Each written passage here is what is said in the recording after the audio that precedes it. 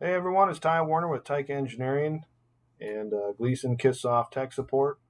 I'm going to go over a little review today, or a little bit kind of a how-to on setting up planetary pins and bearings for analysis using KISSsoft.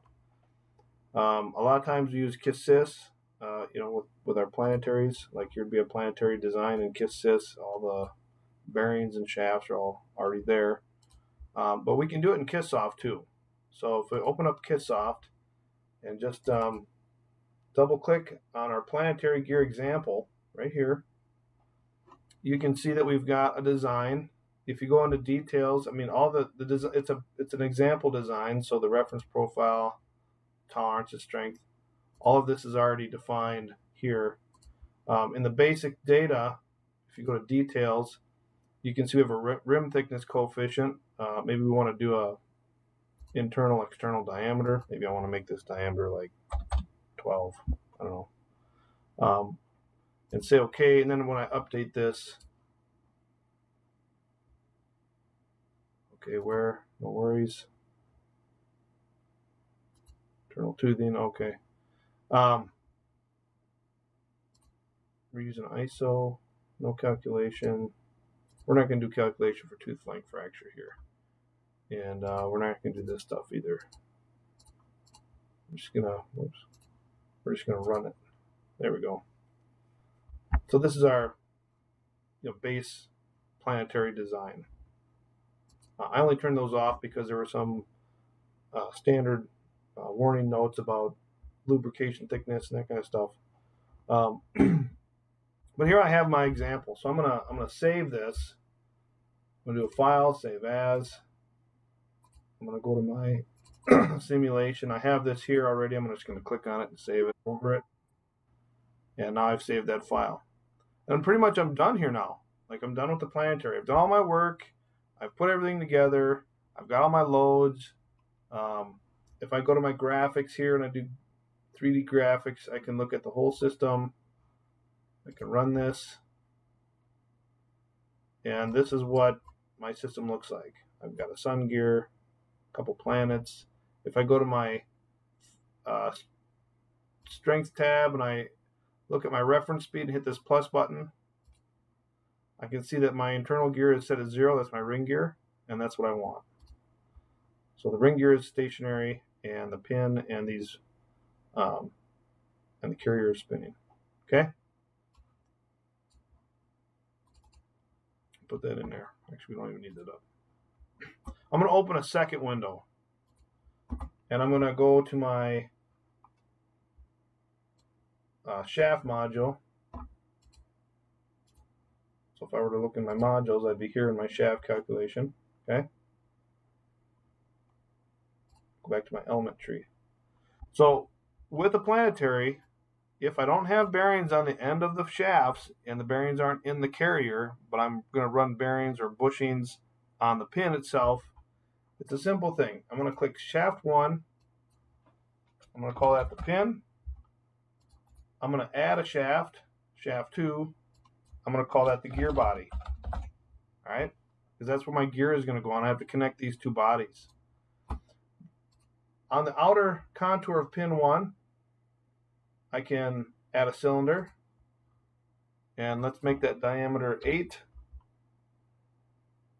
Let's make it 16 long. So 8mm diameter, 16 long.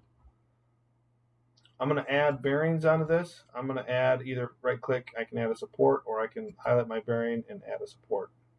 Okay, so bearings, support 1, support 2. I'm going to make sure I label these 1 and 2. All right.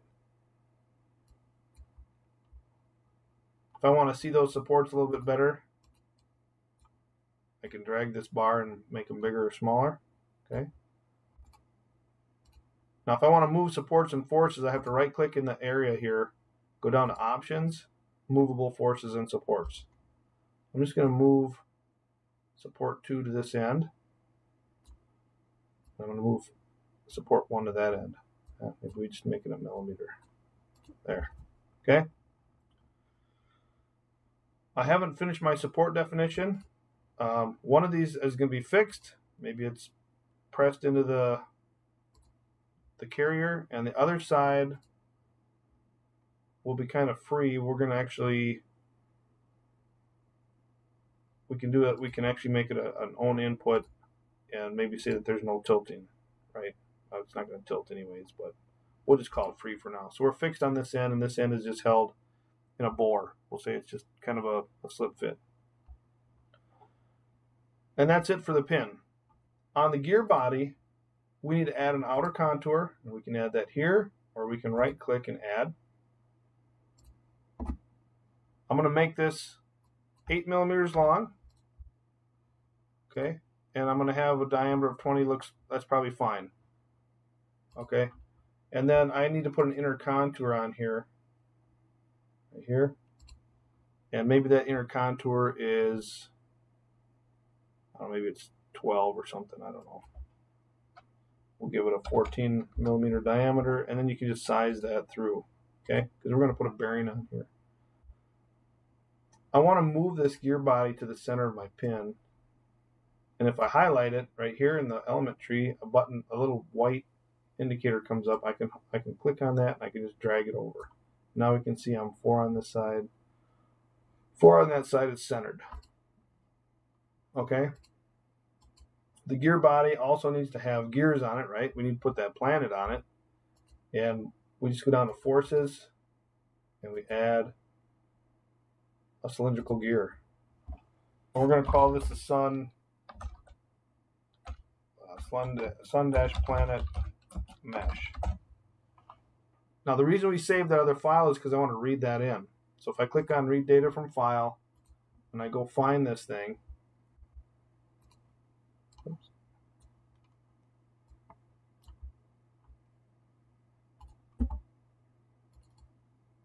Here it is, my simulation results. I need to define that I'm looking for a planetary gear, and I highlight this planetary set I just made. When I open this up, I want the first gear pair, which is going to be the sun and planet, and I want the second gear, which is the planet. Okay, it brings in all this information, and we want that mesh position to be 0. So the sun is this gear, and the mesh is right here at 0. Okay, and because we already did our movable forces and supports, we can move this over to the center of our design right there. Okay, next we need to add a second gear mesh on here. Because we have the sun-planet mesh reaction forces, we need to add the planet ring gear mesh forces. So planet ring mesh. And we're going to read that data in from a file. We're going to go find it in our simulation.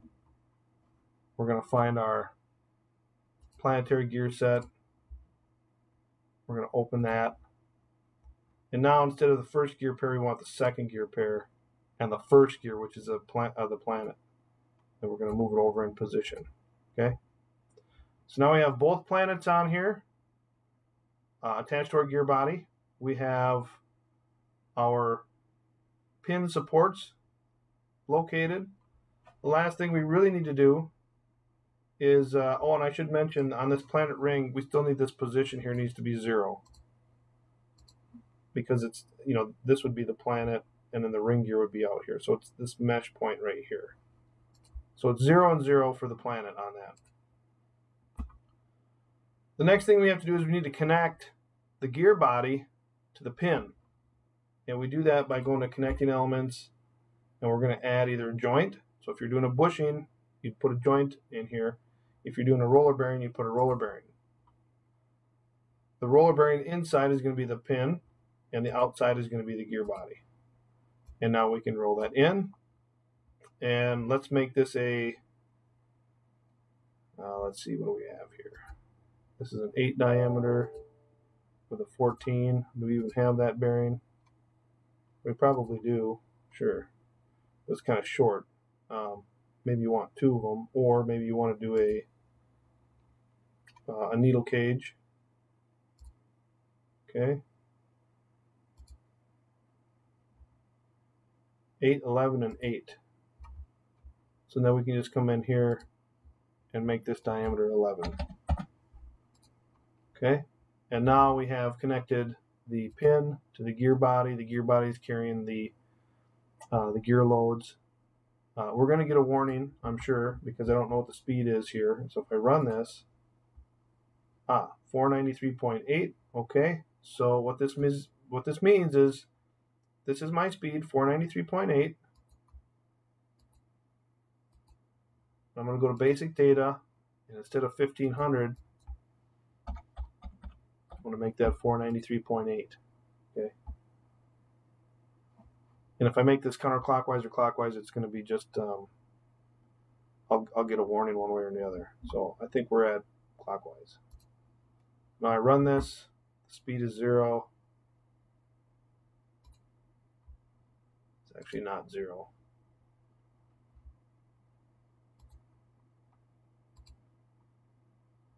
The pin is 0. Gear body.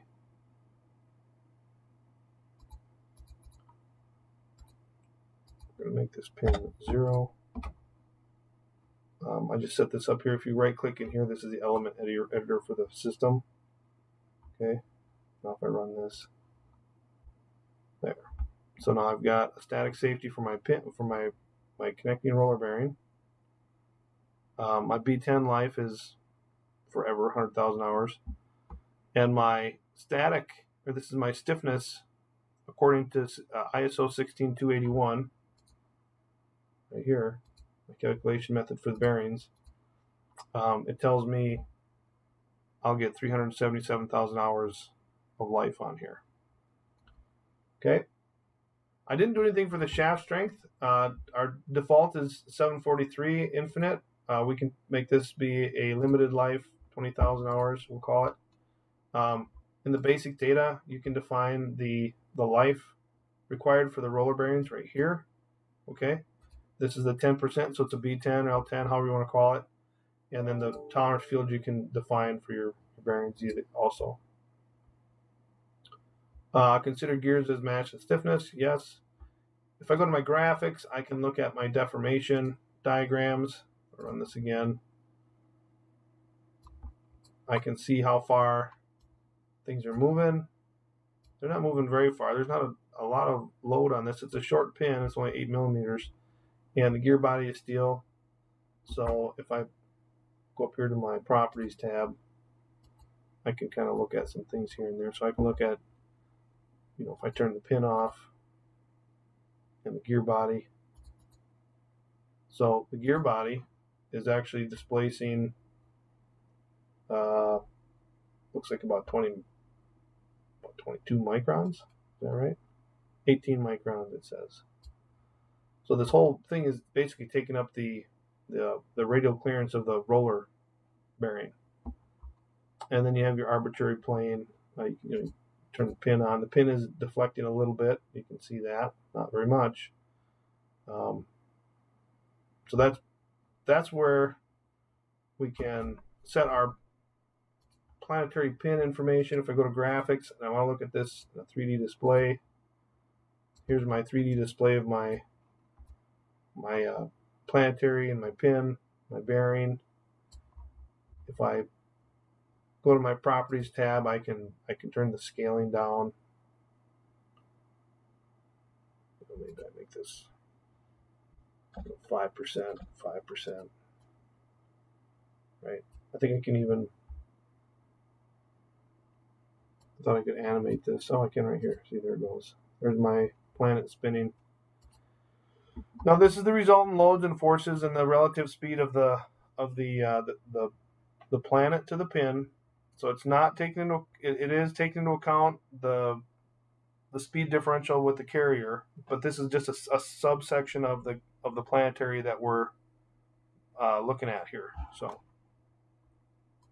that is how you would connect through KISSsoft a planet to a pin with a bearing. Again, like I said, if you wanted to do a bushing instead of a connecting roller bearing, you would add a joint, and then you would define the radial play in that joint, and then you can get some information on what the pressure velocities might be and that kind of stuff. Anytime you highlight the pin or the gear body, you have this element editor on the bottom. You can change these materials. There's other stuff down here you can play with, heat treatment, that kind of stuff. The same with the gear body. This isn't a very heavily loaded set, but you can see that we can get life calculations and we can connect everything together. So that's what I've got for you today. Just a quick reminder that you can pull these subsystems and these little elements of a planetary and work on them separately in KISSsoft. Hopefully you find this helpful. Go ahead and subscribe if you haven't. Appreciate that. If you have questions, don't feel like leaving a comment. I normally try and get back to everybody as quick as I can. Thanks.